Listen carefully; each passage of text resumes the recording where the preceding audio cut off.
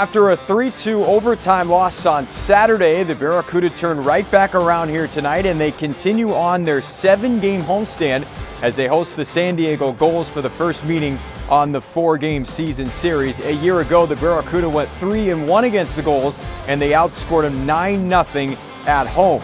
The Gulls entered tonight. They are winless in their last 11 games. They are 0-8-3 during that stretch after winning their first 2 games of the regular season on the road against the Ontario Reign. Meanwhile, the Barracuda have 1 win so far through their first 4 games of this homestand, and they sit 3 points ahead of San Diego in the Pacific Division.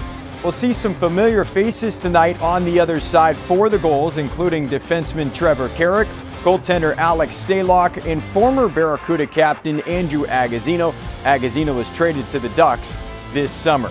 Puck drop is scheduled for 7 o'clock tonight. You can listen to pregame coverage at 6:30 on the Sharks Audio Network, and you can watch on ahltv.com. That'll do it for our game day preview. I'm Nick Nollenberger saying thanks for watching, and so long until next time.